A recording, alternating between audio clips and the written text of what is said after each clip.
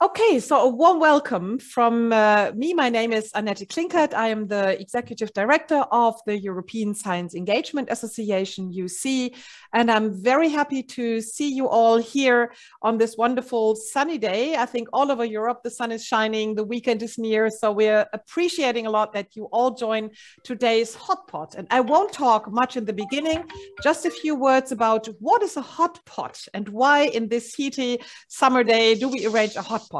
A hot pot is a wonderful Chinese dish in which all participants gather around one large round table, and in the middle they will find a boiling pot of soup.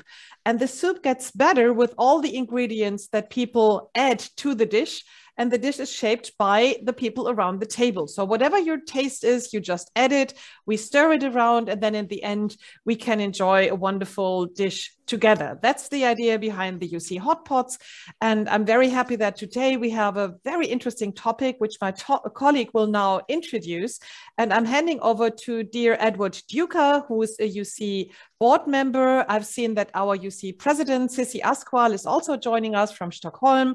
I see our vice president is here, which is Alexandra Drekun from Serbia. So we have a really high-level group of people here. We know a lot of the other colleagues joining from all over Europe. Edward Duca is a board member of EUSEA for many years now, and he's also one of the most engaged science communicators I know in the University of Malta. And I'm very happy to have you with us. And please, Edward, the floor is yours. Thank you so much, Annette. Hello, everyone. Thank you for coming. It's really great to see you all.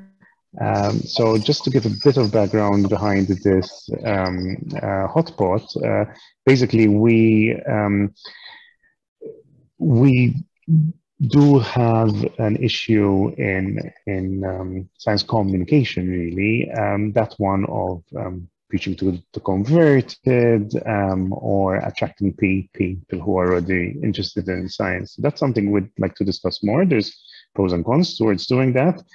However, a lot of the times we, as science communicators, we really want to engage new groups and introduce them to this love affair we have of science. That is a topic that can be discussed also, that positivist attitude towards science. And apart from that, also, it's finding the evidence to show that we are being inclusive and diverse, and monitoring what we are doing to identify when we are not, so that we can change what we're doing and adapt, which I think the last few years has shown us is key and essential to our work and our raison d'etre also. We've managed to collect a great panel of speakers. Professor Eric Jensen, I've been working with him for a number of years, and we're using the software him and his team built at Quali Analytics in order to be able to do a lot of very interesting comparative studies. If you are interested in that, do get in touch with us. I do see that as essential when you need the numbers to get certain analysis. And apart from that, I'll be talking about our work of Science in the City, so you get a bit of numbers and inclusivity and diversity. And we also have the Citizen Science Festival as well, who will be presenting their some real world also examples of how to be inclusive and diverse, which I think is also really key and important for us to discuss. I've probably talked too much. Maybe I should hand off back to Chris. Chris Stiles is the UC officer. He used to work with me as well. He's an incredible chap. Chris, do you want to take the floor to start off with the icebreakers? Perfect. Thank you very much, Edward. Just an FYI, I'm not sure if it's just me, but I think your connection's a little weak. You were flickering a little bit, so I'm not sure if there's anything that you could do in between now and when you speak later, just an FYI. No, thank you very much. I also want to thank a lot Francesca Defino, who was key in organizing this webinar. No, I'd just like to reiterate my thanks to Fran, who, was a great deal of help when it came to organizing this event. Yes, so this is Welcome to the Hot Pot. This will be an event in 3 stages. So we have our contributors from Eric and Edward talking about their research paper on inclusion and diversity and how to use digital and the migration onto digital formats, followed by another pair of speakers from the Sicilian Science Festival, Anna and Margisha, who will talk about how the opportunities that COVID allowed them to really reach kind of invisible or underrepresented audiences and how they have been included in their latest science festival. But to start off with, we wanted just to break the ice a little bit and get your brains kind of primed for the discussion at hand. So we're going to create some word clouds. Everyone knows these word clouds by now, but we're going to be asking you just a quick association game with a few key terms that we've been discussing. So Fran, if you could please, we're going to be doing this on Mentimeter, so pretty easy to get on. So you can either scan the code with your phone or go to menti.com and enter this code. We'll just give you a few moments. If people could give a thumbs up when they're in, just so we can gauge as a reaction, just so we can gauge how many of us are in. We don't want to be storming off ahead before people are ready. So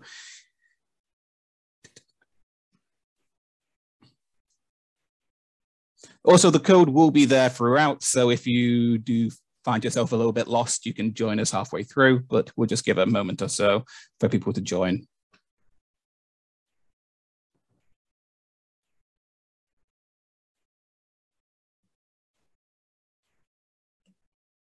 And we have one from JSIC. Thank you. Welcome, JSIC.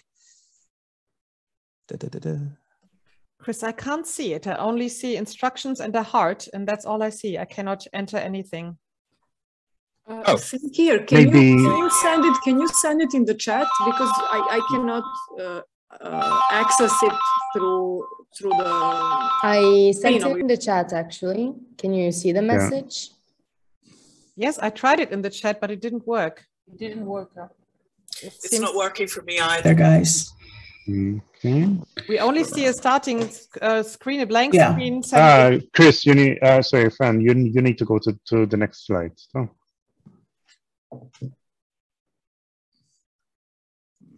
Yes. 1 second. Sorry for the inconvenience. Okay. Yeah. Okay, we were waiting for you guys to join. Thank you. Thank you for letting us know. Sorry about that. Yeah, so it turns out we need to have started the activity before everyone could see the question. So first of all, we would like to ask you what words come to mind when you think of science? I know that's a little bit of ambiguous, but we're going to be working towards kind of a common thread. So what 3 words come to mind when you think of the word science? Ooh.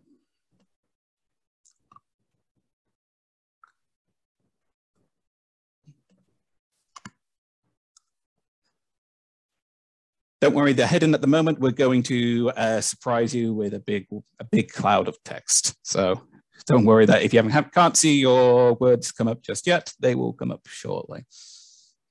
You can probably unhide them. That was a really fast response. Yeah, there we go. So this is live. So if you still have some contributions or you're still thinking, feel free to add some, but here we go. So some column, biggest words there: research, knowledge, curiosity. Some of this, maybe having a look at some of these smaller, kind of less popular, less numerous ones. We have methodologies, experiments, hypotheses. So it's kind of a wide, we have a wide kind of association with science about this knowledge sharing, but also the scientific method of using numbers, using experiments to develop and work with this knowledge to to enhance our understanding and debunking myths. I see debunking myths, and I think that's a really important one as well, especially in the world we're working with now. So, and hypothesis testing.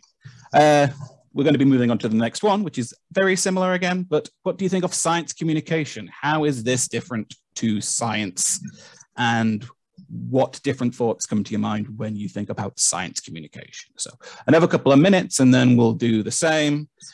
This is just to prime your, I'm going into science teacher mode, but in a previous life, I was a science teacher. So I'm sorry if I'm slightly simpering to you, but it's just about priming your brain and thinking about what you might want to be, what questions you might want to bring up when our speakers start contributing later. So we have 3 people currently have submitted their answers. Maybe wait 4 or 5, here we go.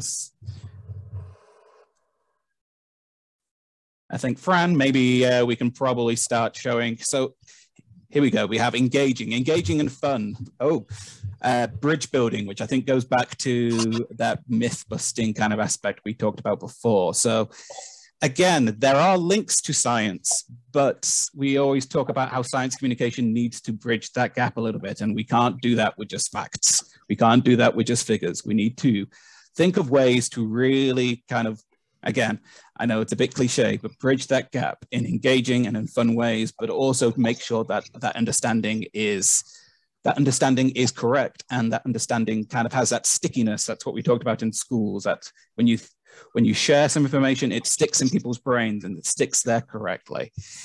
Just a few more. We have long-time learning. A few sort of negatives there, lack of resources, unfortunately, but yeah, hopefully together and with moving into the future, we can try and do what we can to, I don't know, add some more resources to a very important topic.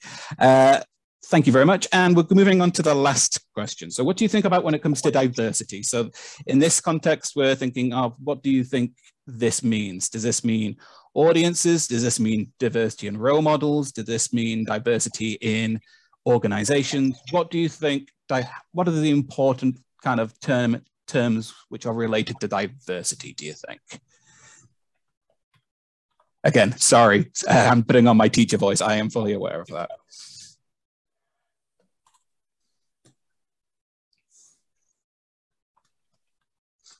We have one.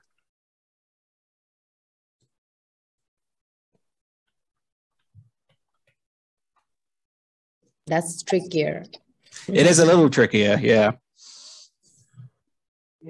Oh, but we have 9, so I think we can probably start showing these now, Fran. Thank you.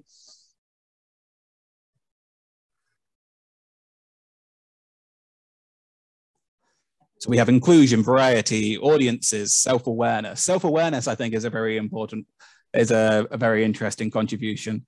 Education levels, breaking barriers. So really interesting kind of variety of words. I know diversity is a little bit more of a broader topic, so it's nice to sort of try and link these ideas back to science communication and back to science, kind of going back up the pyramid and then going back down the pyramid. So mutual learning,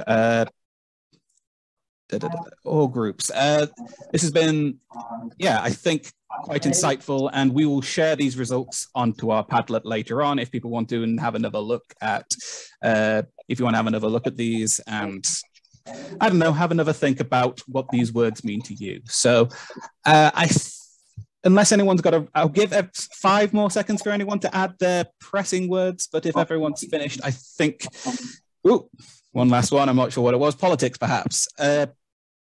I just want to thank everyone for taking part.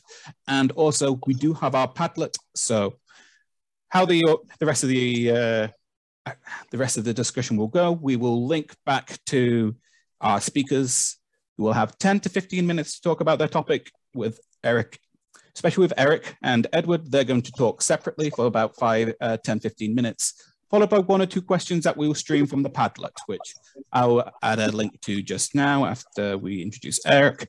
But then after Edward, we're going to have a joint discussion with Anna and Margasha, and then we'll have some more questions followed by an open discussion. So I just want to thank you all for taking part. And yes, please do add any contributions to the Padlet or any thoughts or any resources that you know of. We will then share this Padlet within our network so you can have access to the presentations, any thoughts, any links. So yes, first of all, I'd like to pass over to Professor Eric Jensen, Associate Professor of Sociology at the University of Warwick, and also an expert in the impact evaluation.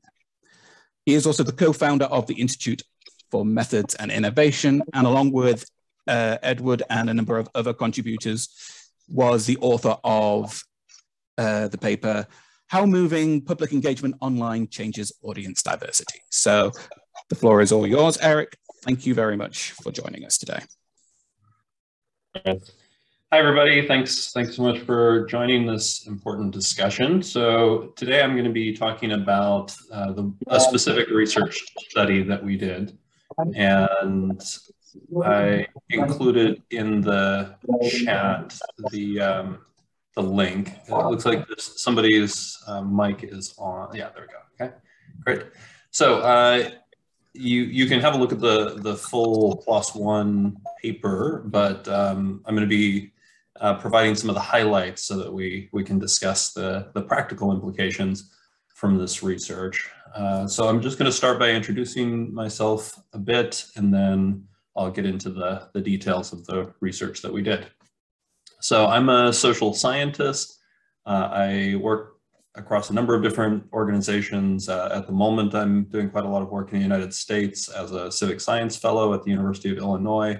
But I also am a part-time sociology professor at the University of Warwick, and I have a nonprofit called the Institute for Methods Innovation, and that's kind of the range. But for background, I wanted to highlight that where I'm coming from is communication and sociology in terms of disciplinary background. And today, kind of both of these things come together because the communication side, science communication, this is something that I've been working on for 20 years, looking at the research side of science communication.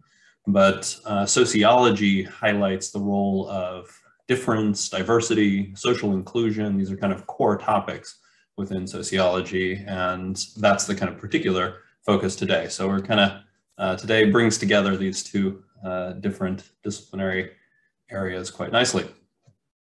So just to kind of finish giving you a sense of my background, I do research that I publish primarily these days in natural science or scientific journals, but historically I publish primarily in journals like Public Understanding of Science. I do a lot of consulting work for UNESCO, government departments, a wide range of institutions, mainly helping set up impact evaluation frameworks and solutions, and then actually conducting public opinion research about public attitudes to science and a variety of things in this domain of science communication and public engagement with research. The background, kind of where I see what we're discussing today is as an example of what I've called evidence-based science communication. And this is the direction that I think the field of science communication needs to go, where we integrate insights from research and theory. For example, research and theory about diversity and inclusion, where we have some good evidence, where we know what kind of things are effective and what kinds of things are likely to be ineffective. We need to integrate that into practice. And that's not an easy thing to do in science communication or any other field of practice. The field of medicine has been working on this for quite a while, very explicitly, to integrate research and practice. But in most fields, this is still something where there's a big gap between the practices that are kind of widespread and the latest evidence about what's effective approaches. So I think this event is a great opportunity to kind of engage with this area of evidence-based science communication. I also wanted to highlight that we've been doing work in this area for a while now. So the immediately preceding study to the one that I'm going to be presenting is this one, which was looking at social inclusion indicators in a study across 3 different countries and a number of different European Researchers' Night public engagement events, and looking at the issues of social inclusion. But today, the study I'm going to be presenting is a specific focus on the shift from the kind of offline public engagement with research events that pre-COVID were the norm, and the advent of the COVID-19 pandemic kind of forced a move online. And this obviously was quite traumatic, but it did create a research opportunity in the sense that we had a kind of naturalistic experiment, or at least naturalistic comparison between the offline kind of public engagement and online public engagement for exactly the same events. So we were already lined up to be doing these evaluations. We already conducted an evaluation using the same methods in 2019, pre-pandemic. And then we found ourselves with European Researchers' Night public engagement events that were now online. So we were using equivalent methods, which then allowed us to compare between the 2 years to see what were the differences. And so I'm going to start by kind of framing what we would expect the differences to be with a move online. So this data was collected from Malta and Ireland, two locations in Ireland, and then the Malta event that you'll hear more about from Edward right after this. So in the research literature, the use of digital technologies, there's a concern that the use of digital technologies increases social exclusion, that because you require kind of expensive equipment and things to be able to access digital technologies, and because it's expensive to have faster digital technology, for example, for broadband that's going to be fast enough to stream video from an event, for these kinds of reasons, the default expectation based on the research literature would be that a move online would increase the level of social exclusion, that you would get a less inclusive audience if you move online. So the hypotheses that we were investigating in this evaluation started from the idea that moving these events online would mean that we get a more exclusive audience, so one that has higher educational attainment. So educational attainment is one of the indicators of socioeconomic status. So there's a very strong correlation between educational status and other things like income, the kind of social class. So it's for a single item, it's about as good as you can get for social class indicators.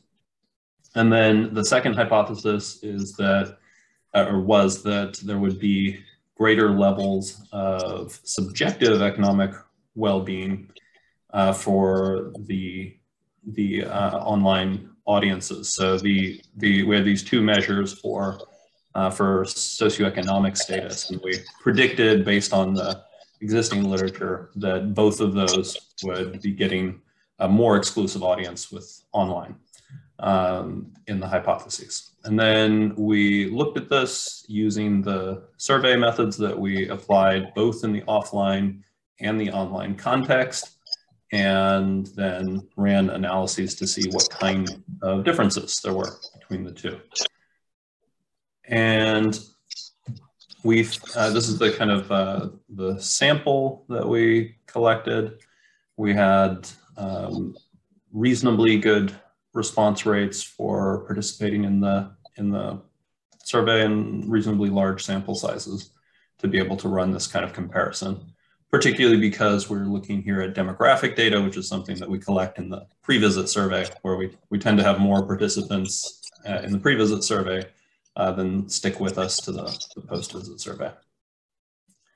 So looking at the demographic pattern, you can see in the 2019 results, you want to look at the percentages especially, and then compared to the 2020 results, you can see that there were some differences, and the differences were basically that the pattern was kind of a bifurcated pattern. So we had an increase, quite a substantial increase in those with no formal qualification participating. They were almost non-existent in the offline event to have somebody with no formal qualifications participating, and they were still underrepresented in 2020 with the online event, but a substantial increase. And then at the other end of the spectrum, those with master's and PhD, the postgraduate level qualifications, were even more overrepresented in the 2020 case with the online move. So here we see kind of the two ends of the spectrum, so that they both went up. So that's a kind of complicated, nuanced result as opposed to like a clear pattern one way or the other. And this is the kind of summary result here.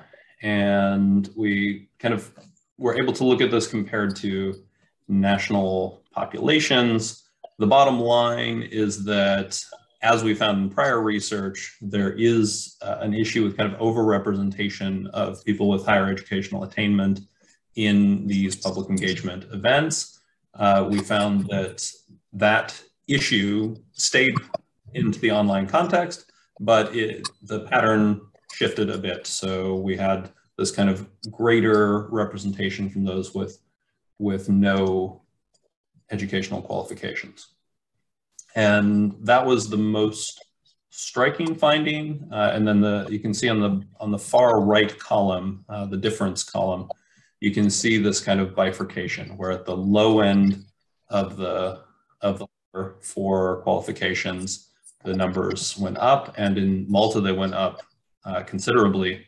And then at the high end, they also went up, and then in the middle is where the reduction was.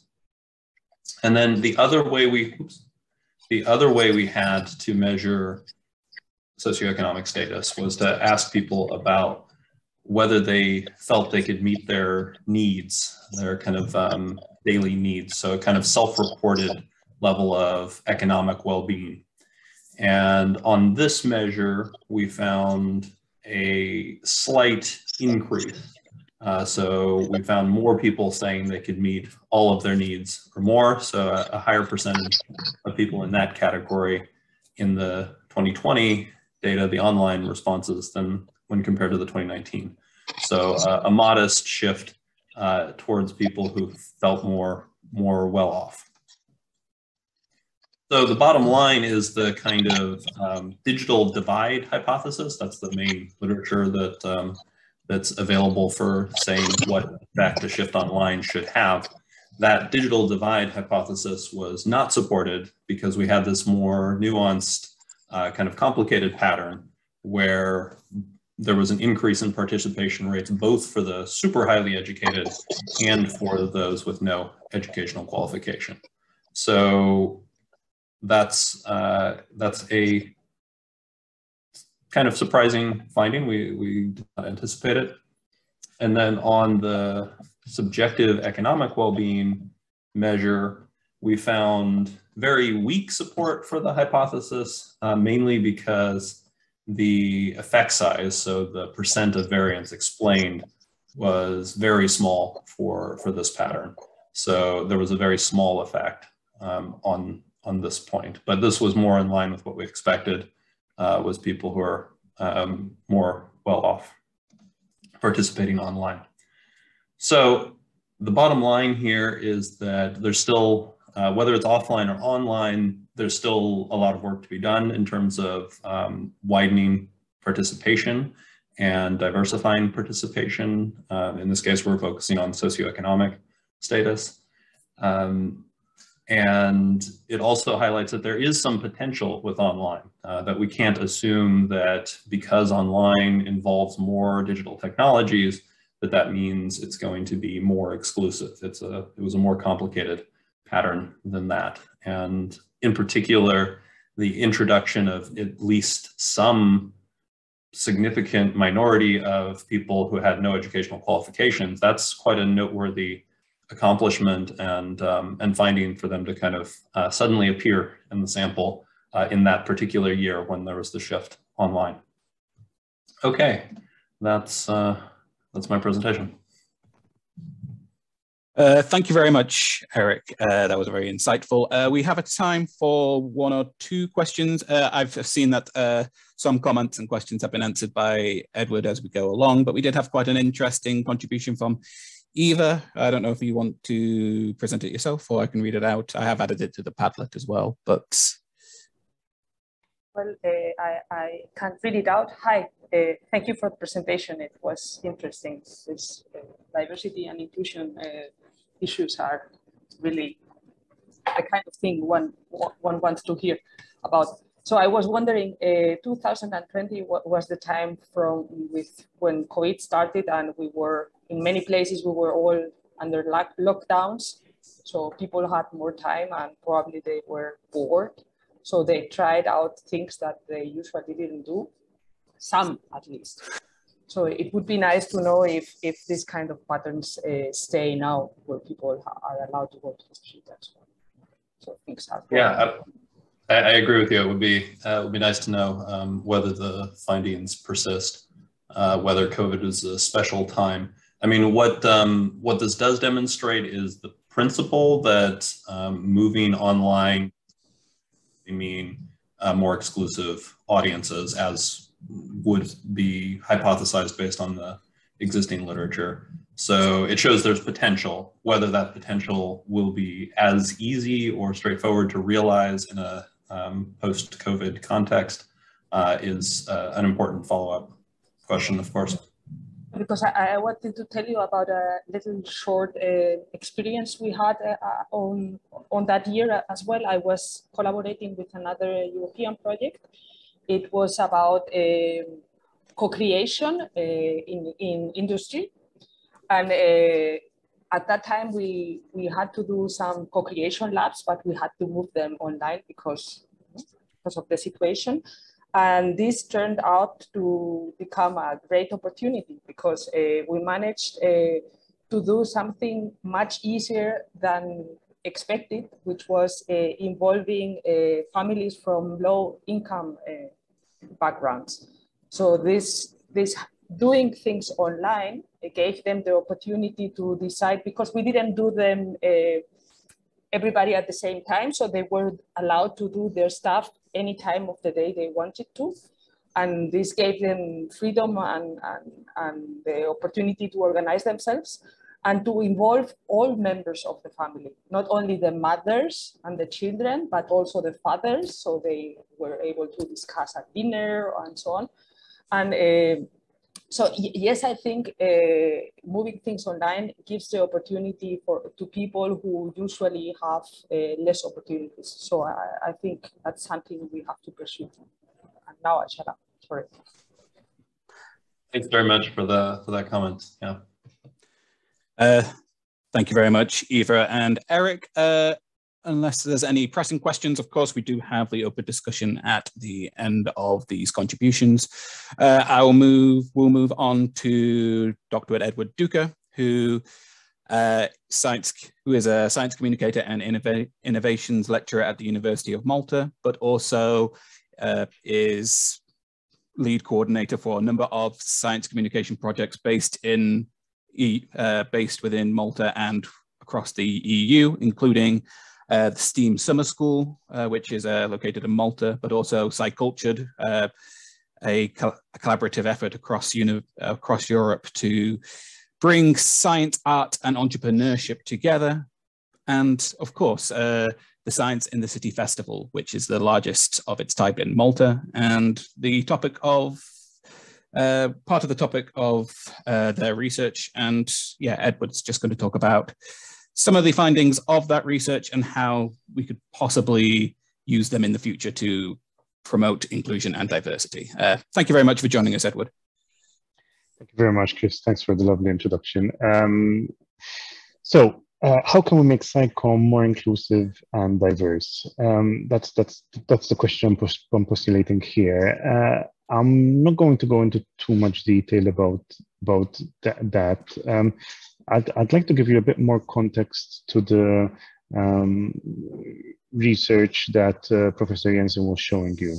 And that's the Science in the City Festival. So it's Malta Science and Arts Festival. It's part of European Researchers' Night.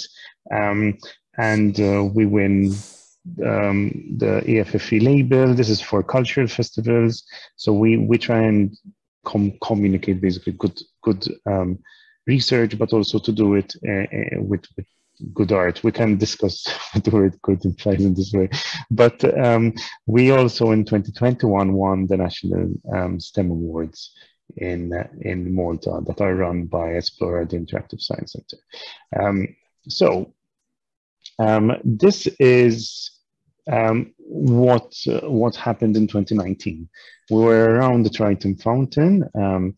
This is a 1950s recently restored fountain, basically, and it is the gateway to Malta's capital city. Malta's capital city is only a couple of kilometers long. Malta is a very tiny place. It's 27 kilometers long in its entirety as a country and has about 500,000 people on it. In 2019, we had, as you can see, all these interactive events. There's no masks. There's, you know, you can see a lot of kids, but apart from this, our surveys show that around half of the people coming are also teenagers, pensioners, or adults coming without their children. We try to make everything as hands-on and entertaining as possible. There's theater, there's dance, puppets, there's a huge variety of things. The concept obviously being something for everyone, right? And to try and hit multiple audiences in this way. So this, for example, the one you just show is a more adult audience, a more classic talk. The beauty of it is you've got all this cutting edge technology with a historical 400-year-old background. Just some examples of our artworks. This is back in 2012 when we started. This was based on DNA, dance performance, I think in 2019 actually, inspired by ADHD and neurodiversity issues. This was a mathematics and science and faith as well. So which do try and be as interdisciplinary or transdisciplinary as possible. Here, probably based on the question that was asked in the chat, there was a question about how we were advertising the event. We always advertise the event on social media. Malta has a huge Facebook penetration rate of above 60% of the entire population. When you put a social media that is basically based on gossiping and people being able to see what other people are doing, that works really well on an island. So we used to attract around 30,000 people, which is around 5 to 6% of the population. So we're that is more than we ever expected. Right. So then COVID hit. We shifted to more video content. We focused more on our social media platforms, and we reduced the amount of real-world PR because newspapers weren't so much in circulation. Something we did, which I'm pretty proud of, is a campaign. I think Chris actually edited this video. Was a campaign called Meet the Researcher, and we had researchers talking about themselves, the human aspect, the research aspect of who they are. And this actually got us a lot of engagement. It was shared by about 5 other European Researchers Night. If you are running a European Researchers Night and you want to be part of this network, do get in touch, send me an email afterwards. It works really well when we share each other's stuff. Basically, we had about 70,000 reach. I'm forgetting the engagement level. And thank you, Vari, for that kind comment. Vari Stewart was one of the key proponents of bringing these European Researchers Nights together. Okay, so how did we go digital? We basically ran a 3-day festival. We were basically worried that no one would come. So we're like, okay, we can't just do one night of this. We have to do longer.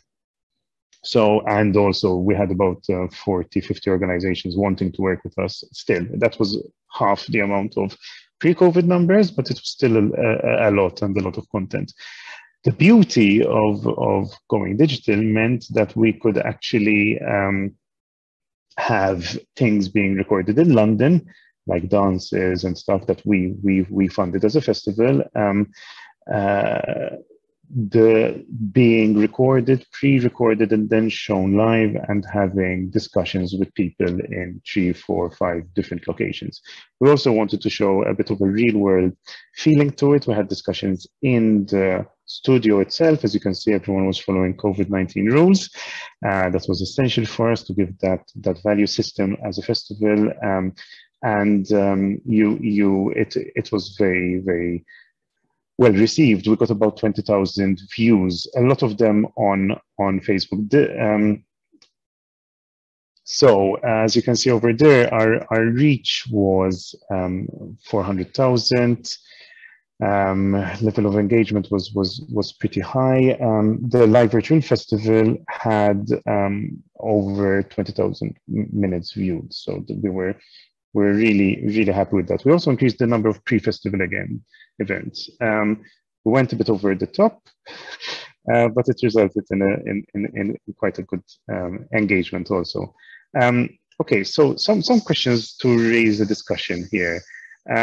First of all, some other things. So when we started getting in the data that like, a lot of the people who are coming are already interested in science, or a lot of people who are coming are actually not from Valletta. So we wanted to have then specific projects targeted to those groups.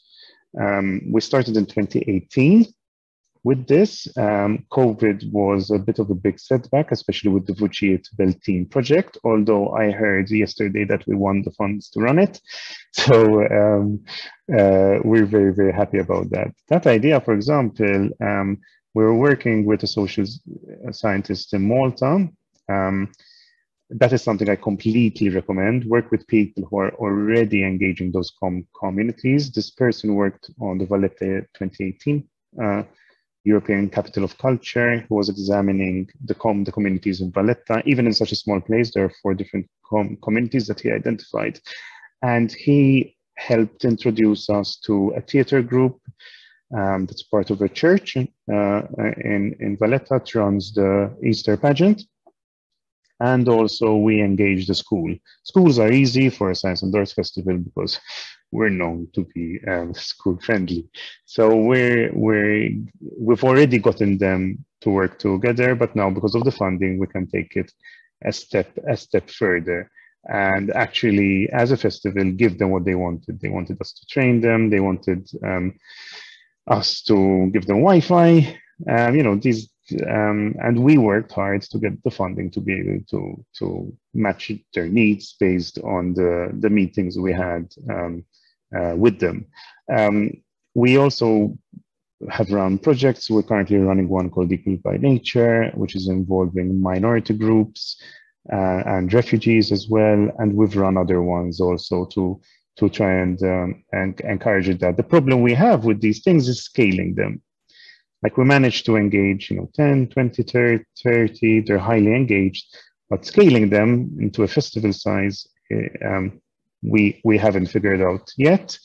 This is a conversation I had with Eric and his brother Aaron about this issue when we started to see these results come in. I remember Eric mentioning, based on his research, that zoos are more inclusive, so there's learning there. Apart from that, sports events, there's concepts out there like community engaged arts, which I mentioned with the Vociet-Beltin project, co-design and co-creative processes. So already, obviously, many of us are already using the citizen science approach as well. But how do we develop more models and share them within our community? Probably the people attending this event are already the people who are doing this. So how do we get those other thousands of science communicators around the world to find this as a pertinent topic, and for us to develop this knowledge is my key question. Okay, so my 10 minutes are up, and I'm going to go to all questions. Chris, let me stop sharing. Thank you very much, Edward, for that contribution. I have a question myself, to be perfectly honest. I'm sorry. The perks of being moderator is I can get to butt in my question. So you talk about the engagements that happened online and how well like the social media campaigns worked and how many people visited and viewed and watched. What is the comparison like? Is it comparing apples to oranges, comparing a person visiting a stand in person and talking to a researcher versus someone, I'm being slightly naysay, just playing devil's advocate, but someone having it on in the background or using it as background noise to maybe entertain their children as they're preparing dinner or something along those lines? So a lot of the views we got were from Facebook in Malta, and those people were watching for 1 to 5 minutes. That's how long you've got the audience for. You do get those people who stay for the whole show. For example, when we were running our Shark Lab, it's an NGO. We live streamed this video, 500 days in the life of a shark, beautifully shot. Then in our studio, they were showing the jaws of sharks, talking about them and so on. The amount of questions we got, actually, I was answering them because I was immobile. I couldn't do much in the studio. I can go into that if people want. So I was on the Zoom chat replying to people. And we actually needed to follow it up on social media to be able to answer people's questions because the level of engagement was so high. That's obviously not the case with every show. Like when we did the online festival last year, we're so focused on going back into the real world with our shows and so on that we didn't prioritize the online. And that didn't work very well. In fact, we saw an increase in the level of disappointment. So the hybrid situation didn't work so well. And in fact, this year, I want our team to focus, okay, you're the online team, you're the indoor show team, you're the streets festival team. And we're hoping that increases the level of engagement. Chris, I hope that answers your question. Yes, it sounds quite difficult. I imagine it's like running 3 festivals at once, I suppose. And yes. That's a call to our funders then to realize that, which is another issue. I was just going to say, yeah, if you're running 3 festivals and having to do online content, in-person content, asking content, that must be a real struggle. Yeah, and I don't think it really works when you've just got a camera facing a real world event. The online stuff needs to be treated as its own beast, really. We did have a comment. Oh, Barry, I was just about to come to you about your question that you made previously, but I'm not sure if this question is in regards to that or not. It's not actually. But I was just really impressed at the amount of interaction you got, Edward, from questions being sent to you from video type stuff. And I wondered if you had to do a lot of work beforehand to raise awareness in order to encourage people to ask questions. And of course, did that translate across many different activities or just the really, I mean, sharks, high profile, I can understand that in a way.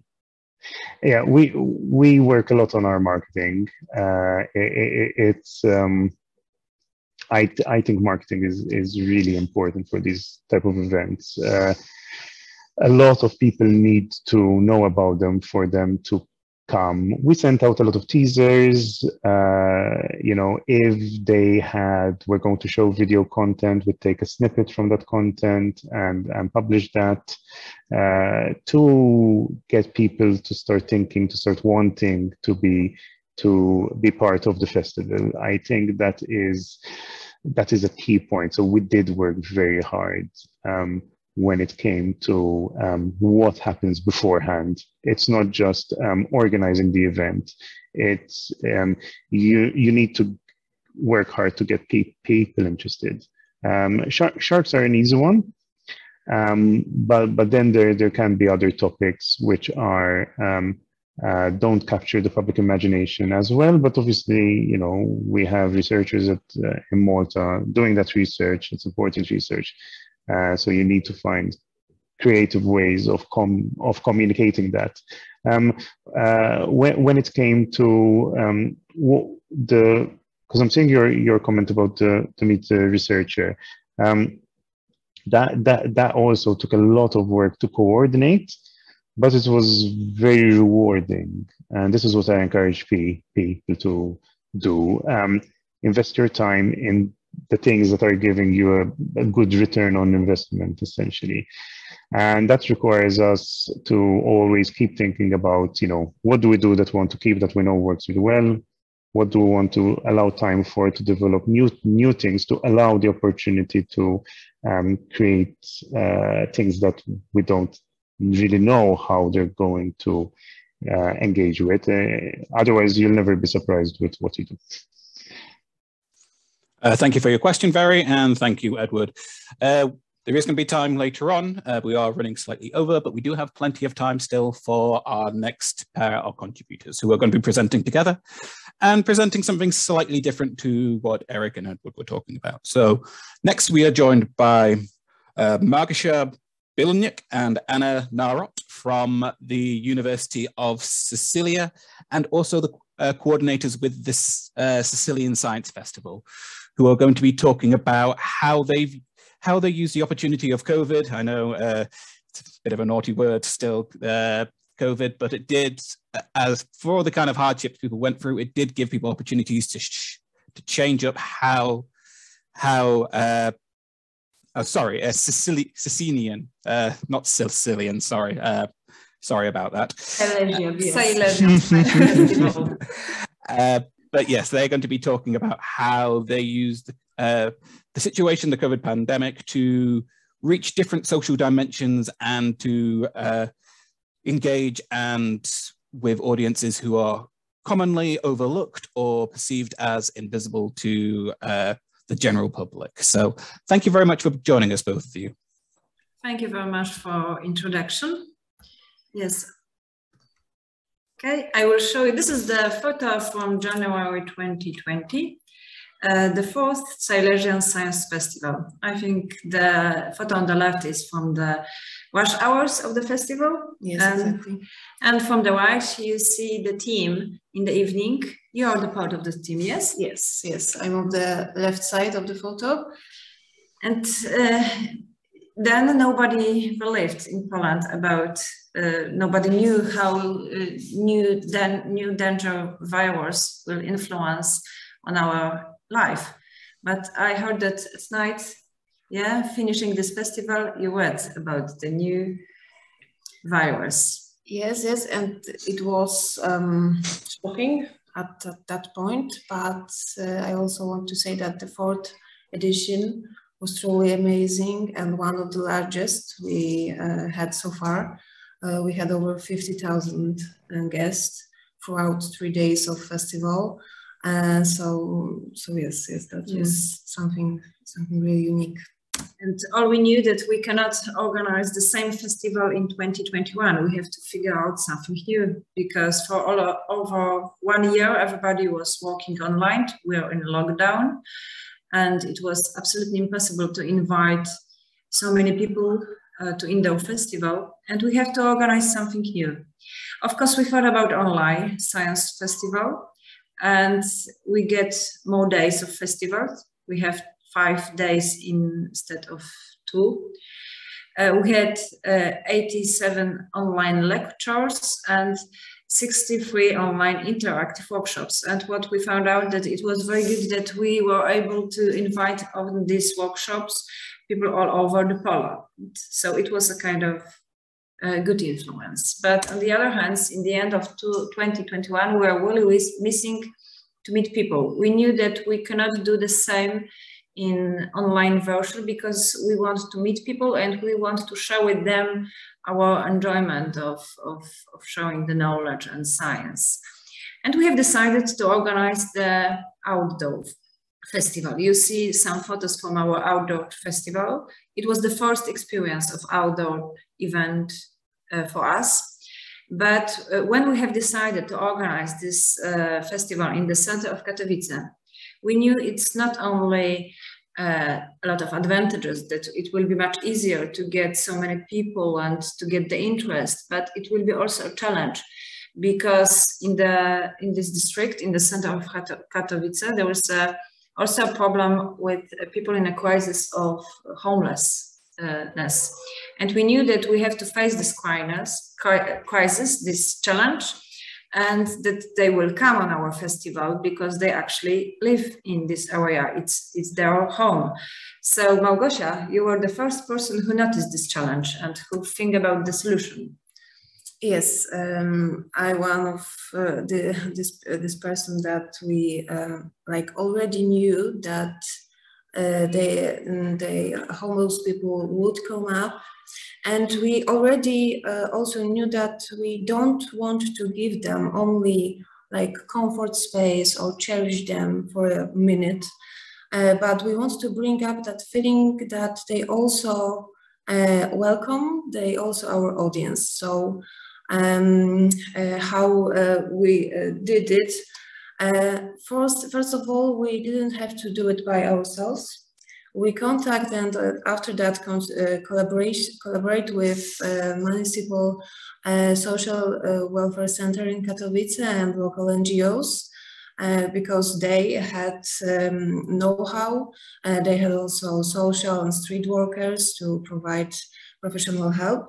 And we, in other hand, provide necessary space, a legal and psychological team to consult people they need to.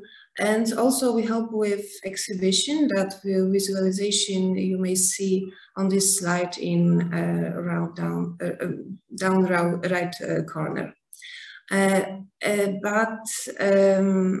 That 11 street workers overall provide at the first day of festival support and help to 66 homeless people. And that was not only that, because we want to like invite those people to festival activities, and these social workers and street workers accompany them, encourage them to be part of festival. And that was like one purpose for the inclusion zone, but there was only also another one, because this zone also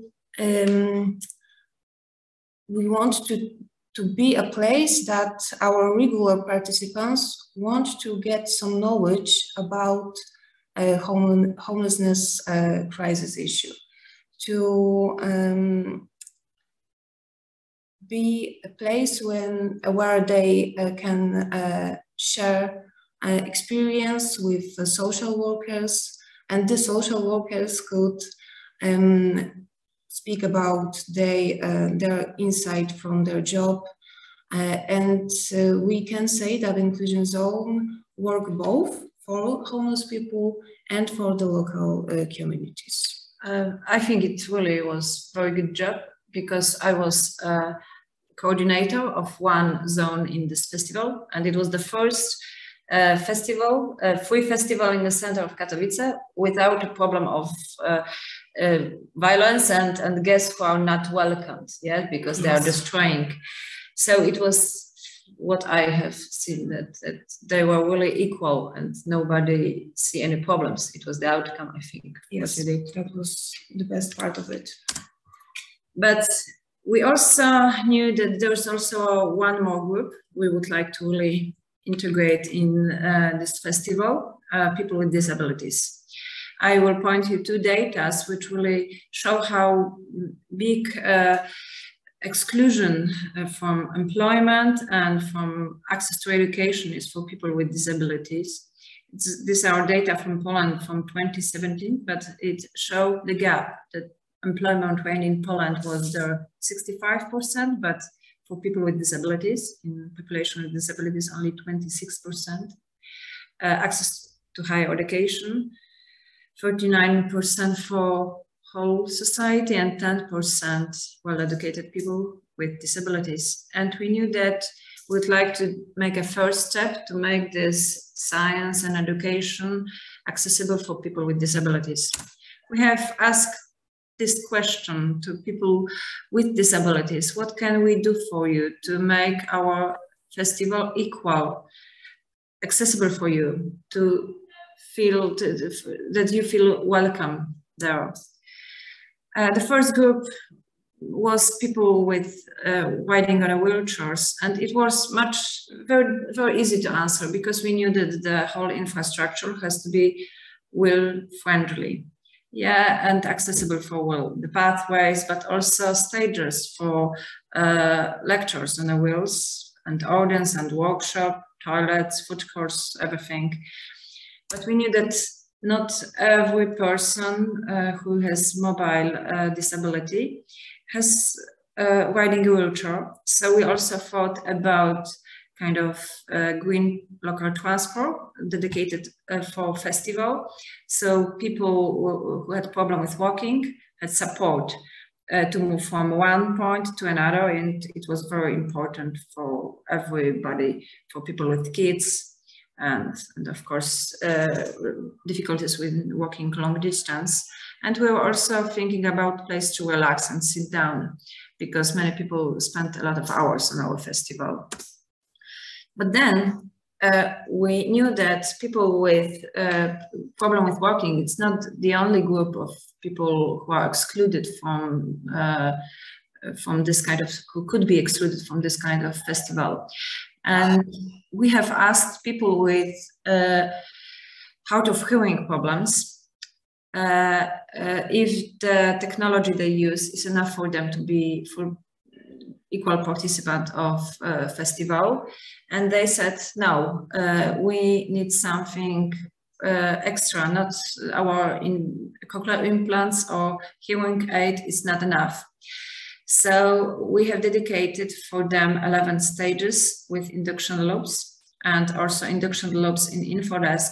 But they also suggested us that some people, even a big group of people, do not even know how this kind of technology works. So they need a kind of help desk, InfoDesk, where they could get a knowledge how their personal hearing aid can be comparative to induction loops. So it was a kind of showing the knowledge and experience. And we are very, we really would like to provide subtitles in each multimedia we are providing on our festival, and also live text access. Sometimes it's difficult because there is a lack of specialists in Poland, but we know that it is very, very important that everybody what is said from the stage should be also written in subtitles, so everybody could understand the lecture. But we knew there was also a group of people who doesn't speak Polish oral language, but use the sign language. So we have provided sign language interpreters, not only on a stage, but also a group of sign language interpreters who could lead the interests of people, and so the people with deaf people could participate in workshops and in interactive activities. As about accessibility for people with visually impaired people, from blind people, yes, we're taking attention, putting attention on this. We were consulting a lot of solutions with for mobile applications and web content. It was very difficult because the festival was very big, and everything was changing a lot. But we knew that when we are consulting this accessibility with people who are blind or visually impaired, we are day by day better, and we are consulting it, and we knew what can be wrong and what can be better. As I have told you, we developing the accessibility of our festival, we get the knowledge that we are never accessible enough. So one of deaf-blind consultant, you can see him on the photo. He helped us to train the assistants. So we had about 15 volunteers who were assistants on this festival and supported people with disabilities to participate in this event on equal level. And it was a very, very good idea because they really were more free and equal participants. Here you can see the photo from the stage, one stage in our festival. On the right corner now, you can see the pictogram on induction loop. So people with hearing, hard of hearing people could hear everything was on the lecture. You can see the woman who is translating the lecture on sign language. You can see the lecturer. He is a deaf-blind person and he couldn't get to the stage without the assistant. So it was a very crucial point to have a group of assistants. And you can see also on the left the ramp. So each stage in our festival was accessible for people on wheelchair. Finally, a very important group, and somebody gets my attention that this is really the most invisible group of people with disabilities. So people with cognitive disability, they are so invisible that they do not have even their own pictogram, as you see on the bottom. But they are a very important group for us. Why? Because if some lectures, if some workshops are accessible for people with cognitive disability who has actually problem with understanding, it means that the lecture is good, because we want to speak about science, about difficult things easily, and they help us with this knowledge if something is easy enough or difficult, too difficult to understand. So we are also cooperating with this kind of consultant. Finally, during this process of consulting, we noticed that people with disabilities have a very big part of knowledge we do not have. So we invited them to share their knowledge, to share their experience, to show what does it mean to be disabled, and to show what kind of assistive technologies they use, what kind of innovation they use, how the science is can help them, and science and innovation. So on our festival, you could ride a wheelchair, you could participate in a sport, sports for blind people. The two pictures on the left corner are about sports accessible for blind people. And you could also use assistive technologies for deaf-blind, and blind people.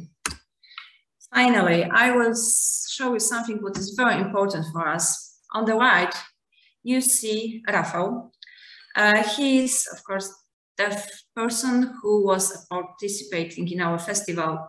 And he told us something amazing, that it was the first time he didn't feel disabled. He felt equal. He had an interpreter who led his interests. And I would like to tell you that the feedback and the dialogue is very important. Now we know that we are still not accessible enough, but we have very good consultants who help us to developing the knowledge. And we are really aware for everyone, each participant of our festival. Małgosia, can you share with us what we are planning for the next edition? Of course. That was last year, but unfortunately for every each of us, the world didn't stand in place, and we barely managed a COVID pandemic, and suddenly we have to cope with war in Ukraine, and so everything has to change. And we also in this year again back indoors. So inclusion zone have to transform to some safe space, and we choose to name it inclusion stage this time. Because of situation that is situation in the world, we want to create, like I said, safe space of open dialogue to our audience when we can talk about issues and problems that that we have a common experience. And we want to bring up to this idea that we can share from both perspectives, science and also human experience. So we want to talk about inclusion, we want to talk about refugees issues, crisis, about war, identity forming, rebuilding human bonds, diversity, and isolation, for example. So it is at some level idea when we have to really prepare for, and many things could change to December. But we really think that that inclusion stage is something that people need at this point, and that space when you can share your experience, your anxious, your fears, it's really, it's gonna be really helpful for everybody. And to sum up, I want to share something with all of you. So when I first saw the title of today's meeting, I thought, okay, right, so I have barely nothing to say about the topic, because both inclusion zone and inclusion stage are projects that gave and will give us face-to-face experience, not the online one. But after a while, I understand that it isn't most important thing how we choose to connect with others. The most important thing from my perspective is that how with an approach we choose to communicate and what we have during communicate with others.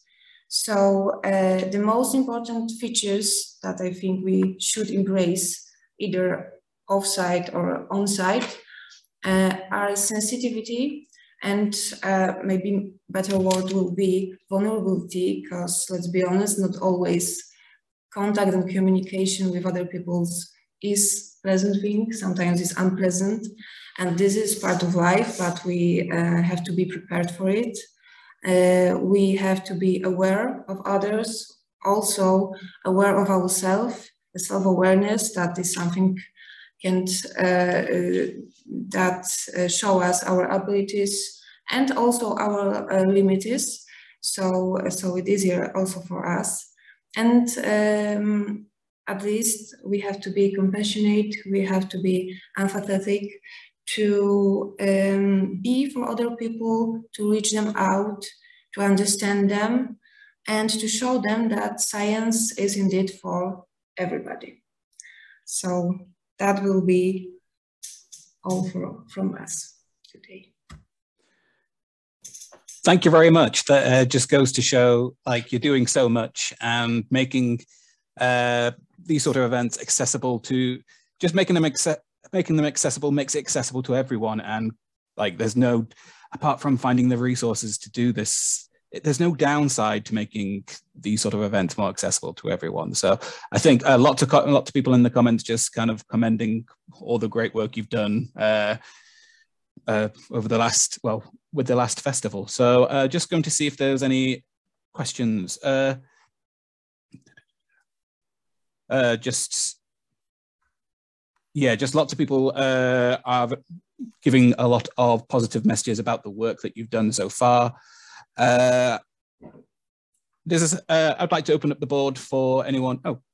For anyone who would like to answer a question. So if you'd like to just raise your hand, yes, we can either we can pose some questions. Oh, we have a question from Aneta. Hello, Aneta. Yeah, hi. It's not really a question. I really want to applaud you all for the work you're doing. I think it's really, really amazing. Both the work you do to include a lot of audiences into your festivals on the site, but also digitally. I remember the first Hot Pot we did was on moving science festivals online. And there was this sense of irritation and despair and loss, and we don't know what to do, and we're not good at online. And now we see all these kinds of new things emerging. And I always admired the Salesian Science Festival, and now I do it even more, because I think you reach out to the audiences that none of us would have had on the spot, like the homeless people, not seeing them as objects to study only and talk about in sociology seminars, but really showing their homes and inviting them themselves, and really offering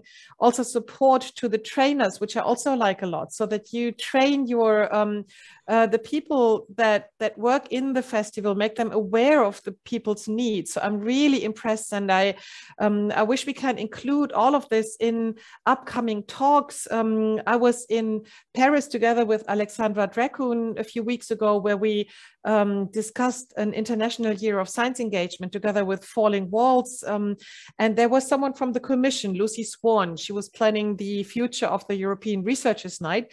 And she was interested in working with EUSEA, with this community of practitioners who can bring in all these wonderful experiences.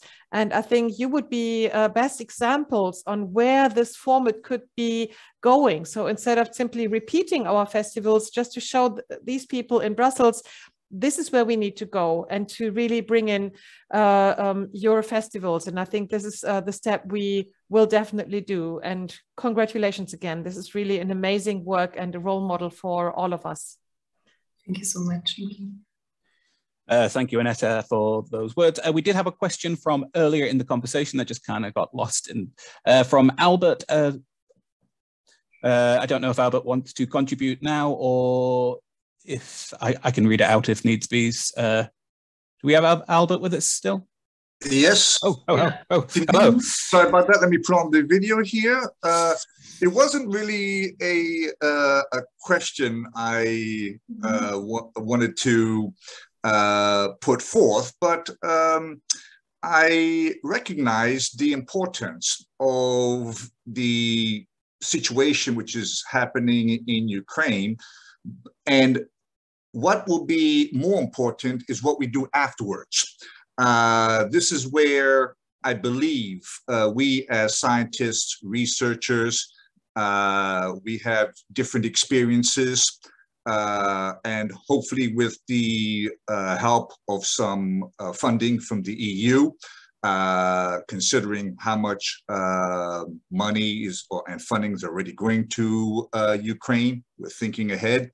I believe that each country can make a major role in the situation, and help the Ukrainians and also the millions of people who have been displaced and who will need our help.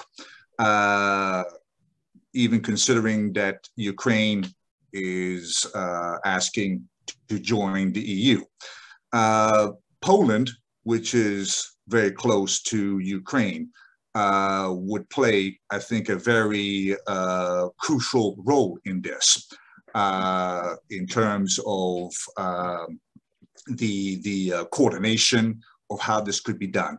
And so, although this is very early, but I think that if we start to think about this, I know Edward fairly well. I live here in Malta, and to discuss this in the future, I think this could really multiply what we could do here as a hot pot. Thank you. We can show what we have done, because we had some activities just after when the war came up. Well, first was, of course, help, and our university was collaborating with some Ukrainian universities. We helped a lot of scientists to come here and to get some job, and a lot of students and their families. But we knew that we also need a kind of support for our local community. So I think that 25th of March, we have organized an event which was called City of Science for Ukraine. And we were addressing it not only from people from Ukraine who came here to maybe show the experience of knowledge and to provide some translators and to do this kind of activities, but also to support the community to cope with this difficult situation for us. So we had some debates, we had some activities, some workshops, some productions of movies, and we really knew that scientists, especially social scientists, has to help local society to cope with this. Absolutely. Situation.